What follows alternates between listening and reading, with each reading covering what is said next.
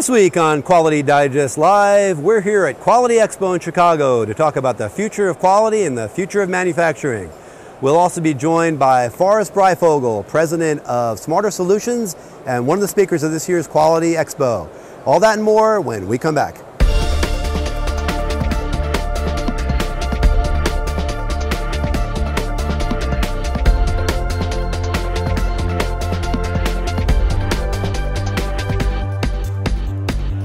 Welcome back to Quality Digest Live for September 23rd, 2011.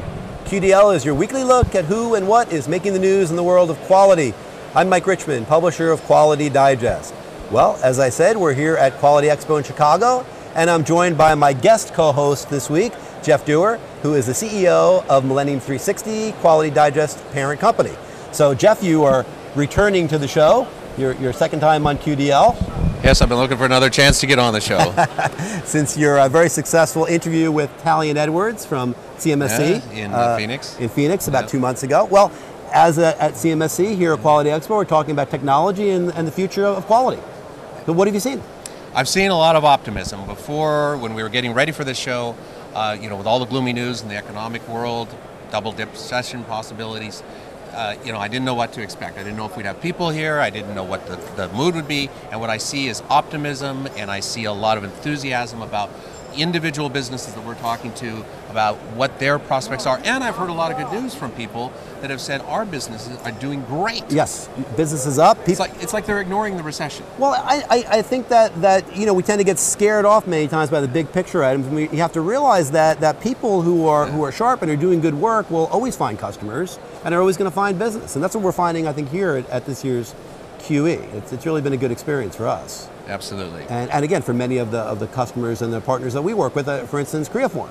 We had a really good shoot of TechCorner Live at Creaform earlier today. Yep, our live video broadcasting arm. TechCorner Live, as many of you have seen, Creaform introduced their MacShot 3D, which is a photogrammetry product. Very interesting new product, and that episode of TechCorner Live, if you happen to miss it, will be on our website within the next week or so. So please keep a lookout for that. It was great working with them because they were very open to some creative ideas. You can do a lot with video production and broadcasting if you have a group of people that are willing to stretch the boundaries a little bit. Right, absolutely, and they really were. And that's just one example of what we're seeing here. I mean, there's a lot, again, of great technologies and great products, great software, great hardware, great service solutions, great ideas. And again, if you're not coming to a show like Quality Expo, certainly consider coming to Quality Expo next year. In 2012, it'll be in Fort Worth. Is the regional show, and they're back here in 2013 here in McCormick. So consider it and kind of circle it or leave it in your mind for the future. It's a really great show and a lot of good stuff going on here. Yeah, and certainly McCormick Place in Chicago has made just a tremendous transformation of the customer service arena. I mean, they were, potentially looking down the face of losing a lot of businesses as conferences and conventions were looking about going elsewhere. And they grasped that challenge very thoroughly and have really changed things in terms of how things operate here and quite frankly, just their general attitude with how they approach the exhibit. I think so. You know what I like about this show? Again, we talked about ideas, that it's a show of creative ideas, people doing creative things and finding ways to succeed in business. And one way they really do that many times is through tools, obviously, through implementation of good tools and creative tools and ways to integrate different elements of their enterprise into a unified whole, which is a great segue for our guest that we have on this week's episode of Quality Digest Live, Forrest Breyfogle. And Forrest is the CEO and president of Smarter Solutions in Texas. And Forrest is also one of the speakers at this year's Quality Expo. So, Forrest, thank you for joining us. Thank you for having me, Mike. Jeff? Welcome, Forrest. Now, tell us a little bit about Smarter Solutions. Well, Smarter Solutions started in 1992, so somewhat of an old company after I had a 24-year gig with IBM, and where the last 12 years I was an internal statistical consultant. And I thought there really needed to be a method of putting everything together. And so that's what my really big thing is. And I've kind of grown up a lot since 1992, and now I'm moving it to more of a business system and not just doing projects. Because I think sometimes we work on process improvement projects where we're answering the wrong question to the third decimal place. Yep. Now, as part of my preparation for this, I looked at some of your background and some of the philosophies that you hold and some of the services that you provide. And could you give us sort of a brief evolution of how you see the quality movement and how it's moved, say, over the last 30 years? Well, I think we've had a lot of things that's happened. We've had quality circles. You know, we're doing Six Sigma. We had TQM. We're doing Lean, and we're working on a lot of process improvement efforts. But you know who gets laid off when times get tough within a company? It's often the practitioners that are doing process improvement. So what's wrong with that picture? Are we train all these black belts and master black belts, but often it's just up to them to go get the projects done. Management's not asking for the project. So I think that there's something wrong with that picture. And what we really need to do is do something fundamentally different where we integrate process improvement efforts to the overall business system, which includes scorecards and strategic planning. When you say that the management is not looking for those projects to be done, you mean that the black belts are out there actually looking for projects but are not necessarily aligned to the strategy or strategic interest of the company? Well, that can be part of it, but even if they're assigned to a project, often after it gets started, it's just up to them to get it done. What I really think needs to happen is that we have the scorecards that are really run, and I want to have them predictive, so that the manager of the process is asking for the projects to get done. And I just don't see that happening. You know, you mentioned predictive, and I think that's a great term because you used a phrase when we were chatting yesterday a little bit that, you know, you can't drive your car by looking in the rearview mirror, and a lot of these, a lot of the charting, a lot of the analysis that people do are really trailing indicators. So, you know, what you're really working on is the idea of trying to come up with leading indicators, the indicators that can tell you what's going to happen if you continue to do things the way that you're doing them. And that's what I found really interesting about your plan, your program. Yes, and one of the slides I'm going to present is showing why the red, yellow, green scorecards can lead to a lot of firefighting. Mm-hmm. You know, when it's red, oh my gosh, let's get out there and beat up on somebody, get somebody we're reckoning on. Oh, green, it's going in and bring out the champagne. But in my presentation, I show one that's a true scorecard, a red, yellow, green scorecard, when it's toggling between red, yellow, and green, but in reality, it's all common cause variability. Now, the beauty of this predictive scorecard system is you're using history, but you're going back in time using what I call 30,000-foot level metrics. And now, if you've got a recent region of stability, you can consider that data from that point, that recent region, to be a random sample of the future.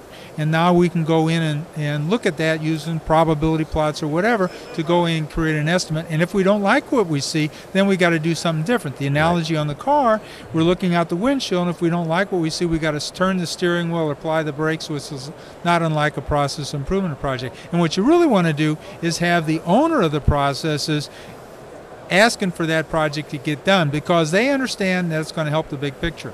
I think when people think of the application of statistical process control, they tend to think of, for example, manufacturing process, although certainly it's applicable to service delivery and so on. But as I understand what you're doing, you're taking and really applying it to management processes and strategic processes. Can you talk about that a bit? Yes.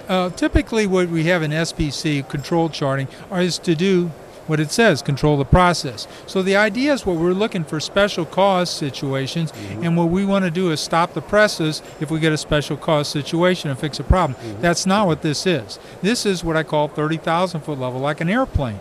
You're not getting involved in the details of it. If there's difference between machines, operators, or even days of the week, we consider that to be a source of common cause variability, and we don't want to react to all that. And so we're looking at using an individual's chart as opposed to an X bar, R chart, and P chart to really go in and give us a handle on what that should be. And so it's a really different way of using control charts to assess stability of the process. But the people that would use that predictive process would be typically executives and senior managers. How do you get them to really understand the value of statistical analysis as applied to management processes, as opposed to them trusting their statisticians on staff and their manufacturing engineers to really take care of those sort of processes? Well, that's one of the real challenges you have. I don't expect the CEO to be able to create these charts, but I wanted them to be able to read these charts. Now, one of the challenges you have is whenever I presented just recently at the CFO conference, there was a lot of presentations presentations. And what they were trying to do is create data so that now we manage to those data. That's managed into the Y's. But really what you want to do is manage into the X's. So you know what it's called when you manage into the Y's? It's called management by hope. And you don't want to do that. You really want to go in and look at the Y values, because that's what you're going to get. And if you don't like what you see, you got to change the X's and the process itself. Now that's a very different way of managing the business. We tend to go in and set goals and variances to goals, but in reality we can go in and start playing games with the numbers and lead to a lot of unhealthy behaviors. And part of the problems I think we got in our financial crisis is behaviors, because of what we're doing is variances to goals. And so what I'm suggesting, we just need to do something fundamentally different in our overall business system. And where do you draw your data from? How widely dispersed, or what's the breadth of the different kinds of data that you collect that would be drawn into this whole analysis? Well, I think it's really important to start with what I call the enterprise value chain. This is describing fundamentally what you do. You develop product, you market product, sell product, produce, deliver, invoice, and collect, and then report to financials. Very high level metrics. And then what you want to do, each of those functions, you want to figure out what's a reasonable metrics from quality, cost, and time. Notice how these metrics are not going to change over time, no matter who the leadership is. You're also going to have support groups. You're going to have things like IT and HR, and those are going to have those metrics too, relative to quality, cost, and time. Legal services as well. Legal services, sure. labor relationships, all those, Yep. those functions, because that's really important to look at them all. And now you're getting a big picture assessment. Notice now the organization chart is subordinate to the value chain. Yeah. So if you reorganize, you're going to be fundamentally doing the same thing. And that's what I want to look at, those quality, cost, and time metrics in a predictive manner, so that now we can see if what we're looking at out the windshield, if we don't like what we see, then we're going to have to do something fundamentally different. See, I like the integrated nature of that, because you talk about that and talk about tying together all of these very important metrics, and many times we don't. We have a very narrow view of what improvement means, and you can improve, one little tiny piece of the puzzle. You can use the analogy to say, well, gosh, you can fix the window pane on the 3rd floor, but it doesn't matter if you got to knock down the whole house, right? I mean, being too concerned about the small picture really can many times get you in serious trouble, because what you're talking about is looking at the entire enterprise in an integrated approach and making sure that the entire enterprise is going in the right direction and is profitable. Profit is always the number one bottom line here, obviously. Yeah, and I'll give you an example that builds upon what you just said. I was a keynote at a defense contractor, and the general manager is saying we're doing lean. I said, well, that's great. So I looked at the facility, and boy, they were doing a great job in lean. I told them so. I said, but I noticed you got an awful lot of idle equipment. What are you doing to improve your sales and marketing process? As in blank stare. Yeah. Well, that's your obviously bottleneck. Yeah, right. And so now you can do a great job in lean or whatever for process improvement, but you can go out of business doing it. Now, it seems to me, and I don't mean to sound too grandiose in this way, but being a bit of a fan of Stephen Hawking, and it seems like you're talking a little bit as though you're trying to create a sort of unified field theory for running a business. In terms of the totality, the holistic view of the entire process, not just concentrating on, the finance component or the strategic planning component or the manufacturing component, but the entire enchilada.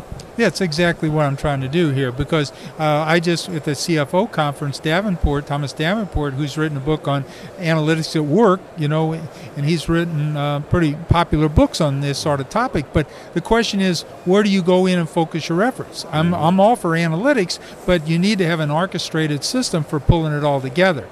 And otherwise, you can go in and lead to siloed projects and siloed effort. Or even talks about, in his book, an orchestrated system, or you can get analytical fiefdoms, and that's not good either. Yeah. So you want to put it all together, and I think that's very important, and I think that's what often happens with our current business system. That's just something that's lacking. Yeah, I mean, these are all sins that have been apparent and have been apparent for quite a while. Are you seeing these problems more in American organizations versus Asian, Japanese organizations? It would seem to me that the DNA of many American companies, many American managers, is more of a firefighting, intuitive, gut level approach, and I don't want to cast any aspersions on anyone out there in our audience, but it seemed to me that that paradigm holds true a little bit of Japanese company versus an American company. Would you comment on that? Do you think that's true? Well, I think certain cultures, we want to have a leader that's going to take charge. If a company really gets in problems in the United States,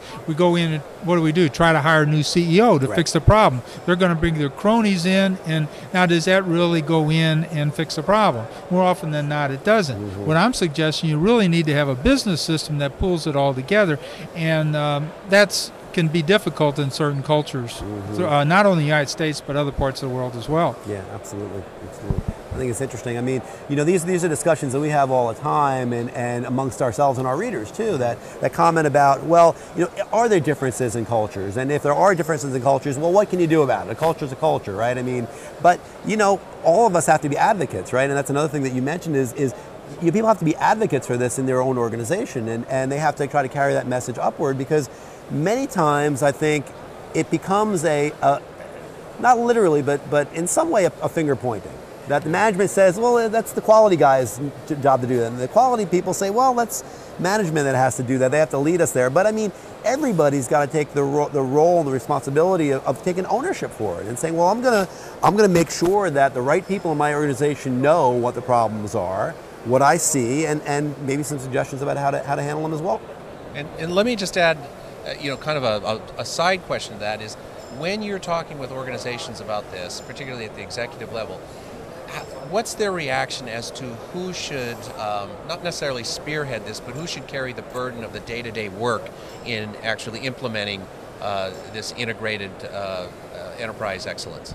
Well, I think that's one of the challenges we might have. We don't really have anyone taking this on. Could it be a quality manager? It sure could be, and that's the reason we presented the CFO conference, because maybe they're the right ones too. It could be in their department too. But I think it depends upon really the individual. Are they really willing to go in and step up to the plate and take it on? And if you've got a quality manager or quality director that's really willing to take it on, I think that's a fairly good place to start. But I've created or suggested in the value chain an enterprise process management department. Okay, so that's the one that's responsible for pulling it all together, and of which part of it is doing projects, part of it's quality, but you're also looking at on-time delivery and basically orchestrating the whole thing together. Now, what's the best group to go up to the plate to do that? Well, I think it can depend upon the organization, and also depends upon the individuals. Are they willing to do that and take that on as a challenge? Maybe it's akin to when the whole TQM movement started, that a lot of organizations did not put that movement resident in the quality department. It was often separate from that, but yet many of the prospective managers who then populated those positions came from quality.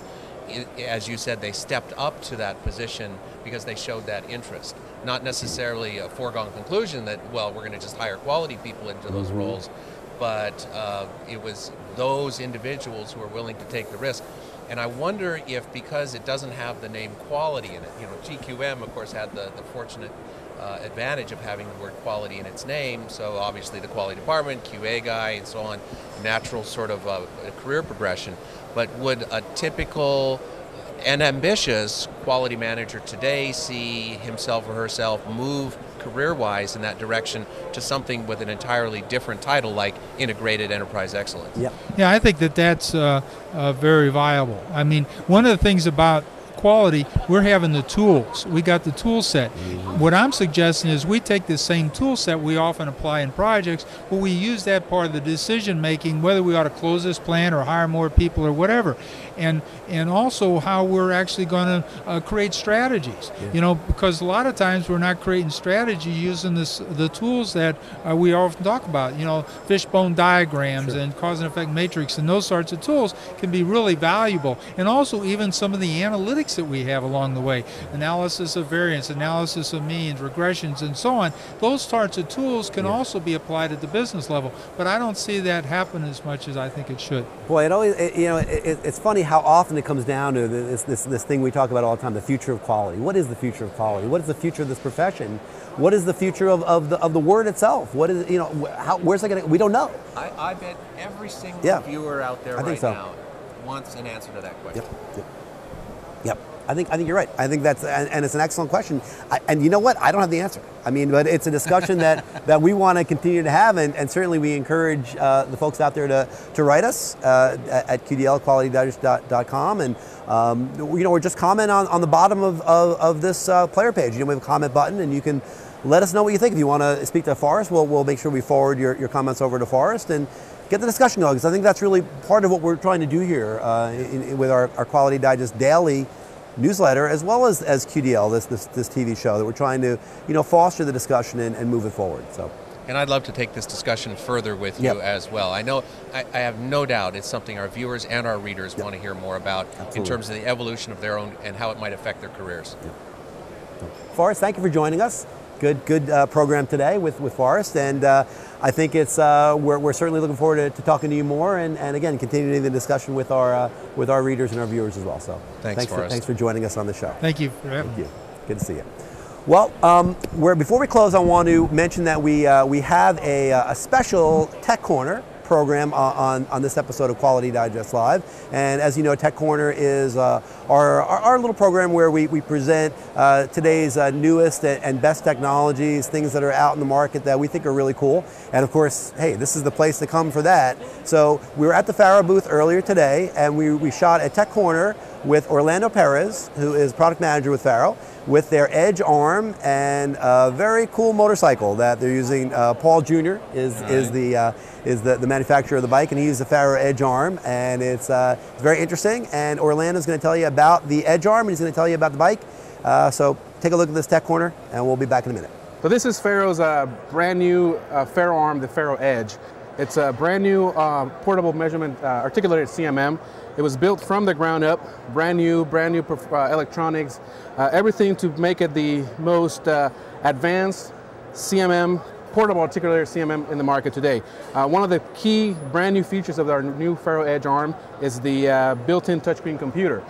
We've added basic functionality that many people use, that they want to quickly measure a diameter, a dimension, a distance of a part, and for them not to have to go back to the computer and use that and have to load up the computer, wait for that, take a measurement. We've added a lot of that functionality right on the arm itself so that people can simply go ahead and touch the screen. Everyone's very familiar with with today's smart technology, smartphones and other things that use touchscreens. So we've incorporated a touchscreen into our arm. Basically, we're kind of calling it the smart arm technology. So you can go here and basically say, here's your measurement features. You can select that. We have most basic features that people kind of have to do day in and day out. Like they want to check the diameter of a part. So we have a circular feature in there, and it's as simple as just grabbing the arm and pointing down. We have a part here that we're going to do a quick check on. So just take a few points. It's a simple two-button operation, green and red button. We just take a few points on the plate. As you can see, we have really large and noticeable LEDs on the part that allow us to know exactly what button is being hit. When you're done, I hit the red button. That confirms or accepts my, my measurement routine. Then I just go right inside and take some measurements into the diameter I want to check. I confirm with my red button, and immediately I get results in my touchscreen computer. So that totally allows me to be more productive, be quicker in my measurements without having to go into the computer. And many people would just be replacing, or could be replacing, a lot of their typical hand tools, calipers, micrometers, just with this functionality. The brand new arm is built out of composite materials, as you can see. Very durable, very scratch resistant. We've actually reconfigured the way that the arm, the encoders are located, to basically move a lot of the weight away from the hand of the operator and back into the base. So basically it's a lot lighter on the operator at this time. Our arm is a 7-axis model, meaning that it has 7 locations where it rotates, making it very, very articulate and very easy to manipulate when you move it around. It does have, this is our brand new laser line probe that attaches to the arm. It's probably the smallest laser line in the industry today. It only adds about 2.8 ounces additional weight to the arm itself. So you can basically leave it there all the time and not have to remove it, and use it anytime you want to scan or collect data. One of the new things that we've incorporated into our software is the ability to capture point clouds. We're definitely trying to make point cloud measurement accessible to everyone. So I'm just going to point at it. I have a range indicator that tells me how I am. Here's red. I'm in the far field of the scanner. I can zoom in here when I'm green. I'm right there in the sweet spot. We basically want to take this whole 3D technology mainstream by adding these new technology and make it accessible to everyone. We've also done a little bit of a difference here in how the arm just kind of sits up. It's very nice, very, very clean. The color scheme and the new look of the arm actually gave way to the idea of getting a custom bike or custom chopper built for FARO to celebrate our 30th anniversary, the introduction of the new Edge arm, and many other products that we're going to be introducing, like the Cam2Measure software and other products that will be coming in the future. We actually got Paul Jr. from Paul Jr. Design from the TV show American Chopper to build FARO a bike. And the bike was actually built after the likeness of our brand new FAROArm, using the styling cues of the arm, the carbon fiber elements, and they actually used the arm in the fabrication of the bike to build, to basically capture shapes, profiles, and different elements of the bike so they can use them and take them into water jet cutting and other features to make them really, really custom made. Well, thanks Orlando, and thanks FARO for letting us air that interesting Tech Corner segment. And if any of you out there have interesting products that you want to see in Tech Corner, hardware, software, even some services, that would be something that we would definitely consider bringing on the show. So we encourage everybody to absolutely go ahead and send us your ideas for Tech Corner, please, or any story ideas you may have for QDD or QDL. We're always interested in, again, having that exchange with you and talking about what is active and current in our industry. Well, that's our show for today. Jeff, thank you for joining us on this program. My pleasure. Look forward to having you on many times in the future. And of course, we thank Forrest for joining us too in this episode of Quality Digest Live. So, thanks everybody. We'll catch you next week here on QDL. Look for us next Friday, and have a great weekend. Thanks everybody. Bye.